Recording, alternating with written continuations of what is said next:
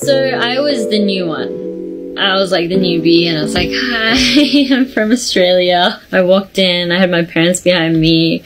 They were there to drop me off because I wasn't an adult yet. And then I walked in and there was just like a bunch of girls, like quite a lot of them, in a room.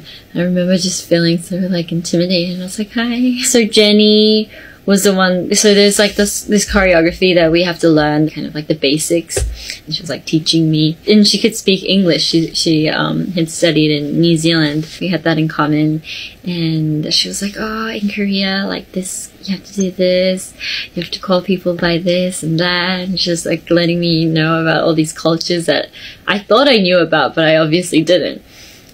That was her, and Lisa was this girl from Thailand, and so I was away from home and she was away from home too, and so we kind of had that in common. I think she was probably the first one to meet me in an elevator, like when I came into the company. I remember somebody, like we kind of came across a girl, but turns out that was Lisa, and she was like, oh, I remember seeing you, you were like this Australian girl, like with this guitar. Probably had my hair tied back in like a tight bun.